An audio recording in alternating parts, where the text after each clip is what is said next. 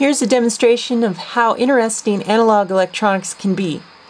Alright, see these harmonics through here?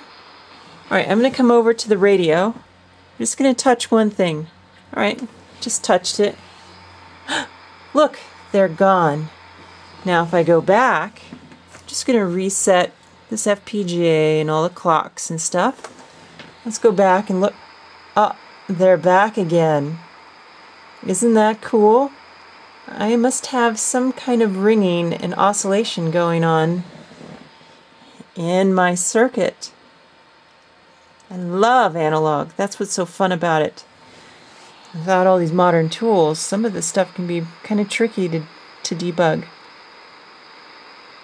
Alright, here was the fix for the ringing that was going on in my circuit. Because I was building this on a one-layer board, and I put a ferrite between the power of the 74 HC74, I set up a tank circuit accidentally. So, add a little odd value capacitor in there and squelched that.